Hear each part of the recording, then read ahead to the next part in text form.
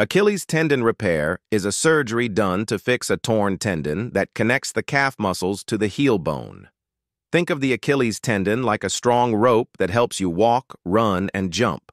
When this rope snaps, the foot loses power, and even standing on tiptoes becomes difficult. Achilles tendon repair brings the torn ends back together. The surgeon carefully stitches the tendon so it can heal strong again. The patient is given anesthesia, so there is no pain during the procedure. The surgery helps restore movement, balance, and strength in the foot. After surgery, the leg is protected in a cast or boot, allowing the tendon time to heal. Physical therapy later helps the patient walk, run, and return to normal activities.